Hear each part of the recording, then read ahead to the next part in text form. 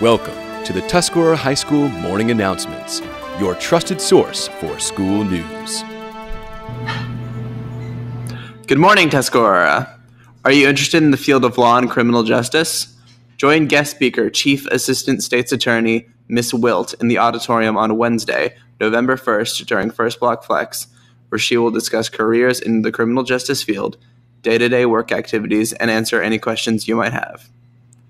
Please sign up here on the link on screen or by using the QR code in the flyer. Cross Country Mod Pizza Fundraiser. Tuscarora High School Cross Country will receive 20% of fundraiser sales during the November 2nd fundraiser. Participate on November 2nd, 2023 by ordering online using the code MODGIVES20 or by visiting the Westview Mod location and showing this fundraiser flyer or mentioning the THS Cross Country fundraiser at checkout. Please wish Abby Zimmerman and Miss Insula luck as they travel to Indianapolis tomorrow for Abby to represent Maryland in the Creed Public Speaking Contest. Way to go, Abby. You'll do great. Now, on to Tony with the weather. Thank you. Today, we're going to have a rainy day with a high in 68 and a low in 43.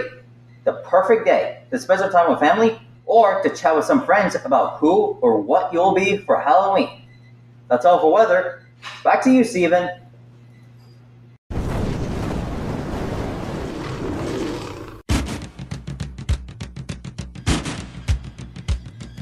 Rumble in the Jungle.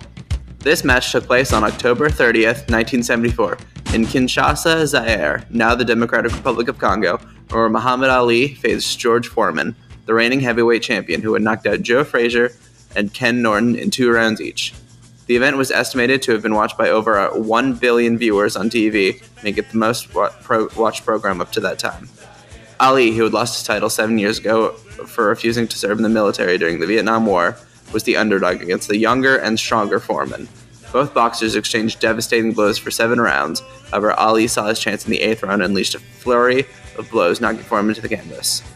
The ref counted to 10, and Ali was declared the winner and once again the heavyweight boxing champion. There have been many popular fights since, but none have caused such a cultural phenomenon as this. That's it for the morning announcements. Have a good Monday, Tuscarora.